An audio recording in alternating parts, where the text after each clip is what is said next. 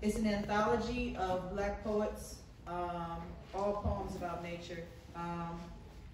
A lot of times when people think of Black poets, they automatically think that it has to be political.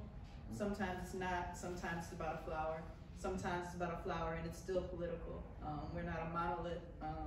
And so that's why I love this book. And so this is from a section called Pests. And this one is called For Those Who Need a True Story by Tera.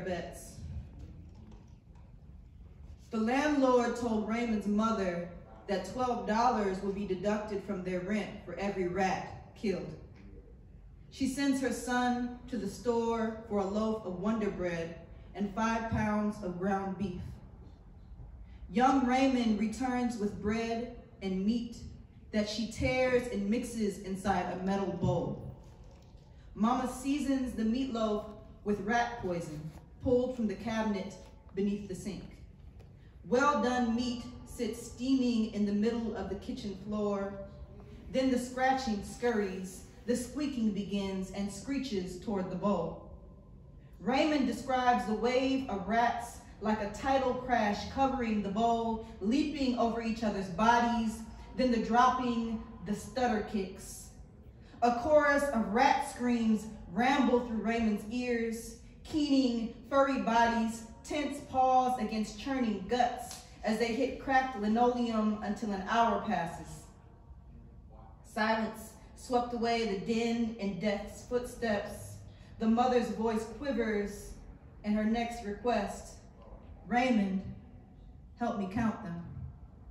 They waded through these small deaths with rubber gloves, listened to the thump of each dead rat as it rustled against the slackness of plastic bags.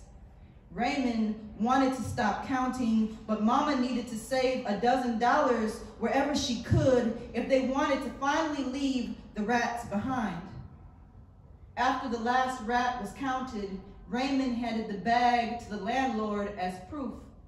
Here, enough rats to skip the rent for 3 months, enough rats to avoid the fear of sweet sleeping breath leading to bitten lips. Healthy children wrapped in designer dictates cannot describe Raymond's fear of rabies, the smell of poison rotting from the inside out, the scratching inside the walls at night.